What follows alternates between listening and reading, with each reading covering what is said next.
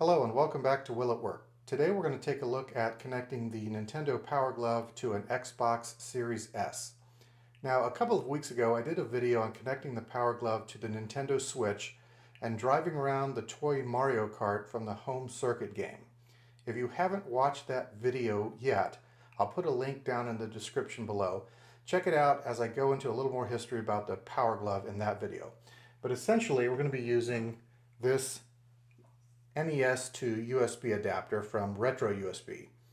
This is the only commercially available Nintendo adapter that I know of that works with the Power Glove, but it essentially will turn Nintendo controllers into generic USB controllers, which is great if you're on a desktop operating system, but when you're using it with consoles, they tend to only work with their own controllers.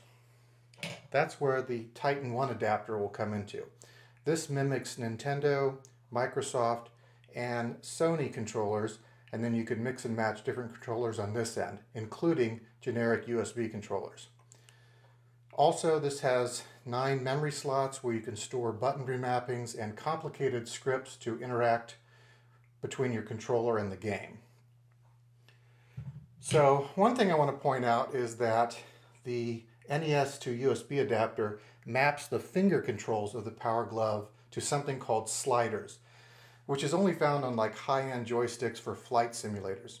Most software doesn't recognize it.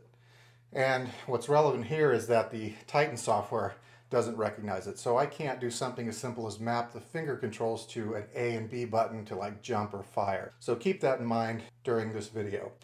But for now, let's dive in and see if we can get this to work. Okay, so I'm going to show you now how to use the Titan One adapter with the Xbox. First thing you're going to do is plug it into the USB port in the front here, and you'll see a little A show up on the LCD screen. That's for authentication. You have to plug in a real Xbox controller into the front of this device in order for it to get the authentication key, and then you can use your alternative controller. So what you need to do that is take the batteries out of the controller and plug in the USB cable. This will force the controller into USB mode, and then you'll plug it into the Titan One here, and the A goes away. Now we can remove it and put in our alternative controller, in this case the Nintendo to USB adapter that I have the Power Glove plugged into, and we're good to go. Let's try it out.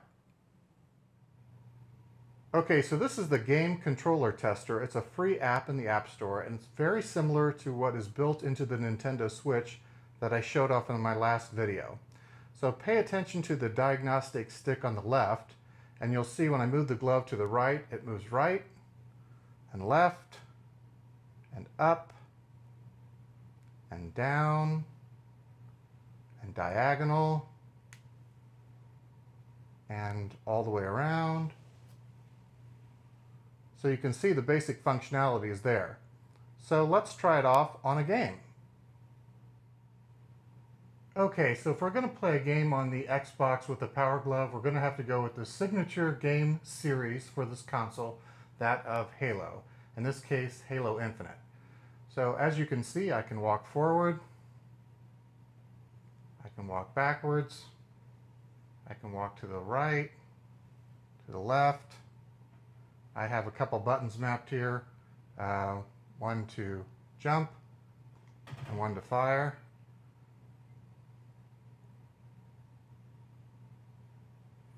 So let's address the elephant in the room here, and that is that I don't have a second stick to turn right or left or aim with, because that's how all modern first-person 3D games are. Now, if we were back in the 90s with a Nintendo 64 or a Dreamcast where you had one stick that did your movement, aiming, and turning, this would be a lot more playable.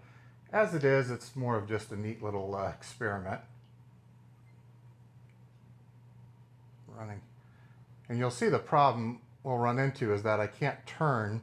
I can only kind of just go left in order to go up these stairs here. And that's kind of the problem with it. The game would basically be unplayable. But, you know, you can move around. The glove does work in that function, and I can jump and shoot with these buttons.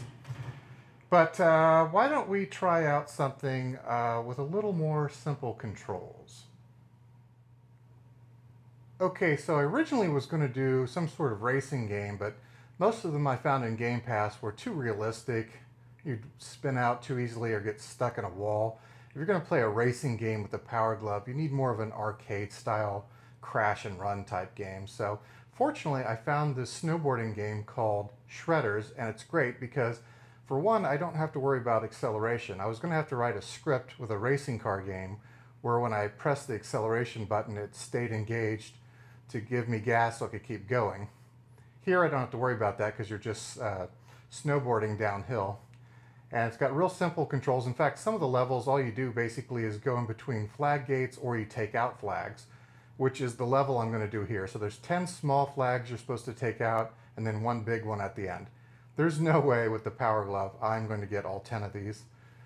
You have to use kind of broad strokes with the Power Glove, and so you wind up going too far and then overcompensating on your way back. So if I was to get 5 out of the 10 small flags, that would be an awesome game. So let's just see how I do here.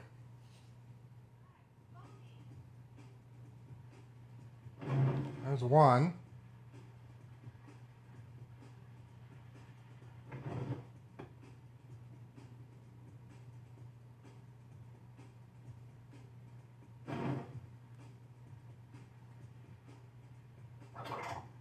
Whoa.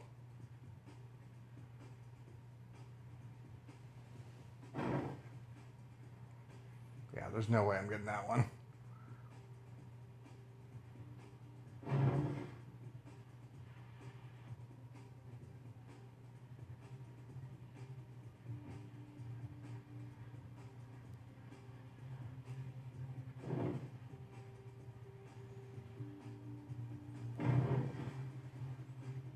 Six out of 10, that's amazing. Let's get the big one down here. Wow, 6 out of 10. Well, there you go. So like the Nintendo Switch, I'm going to give this a partial pass. We definitely can get it hooked up and play certain games with it, but without the ability to map the fingers to like A and B for simple controls, well, it's just sort of a bummer. I'm going to continue to work on that. I have reached out to the Titan community as well as to Retro USB. So far, I've heard nothing back, but I hope to get this resolved sometime in the future. As always, I hope you're enjoying these videos. If you are, please like and subscribe, but that's all for now. Take care.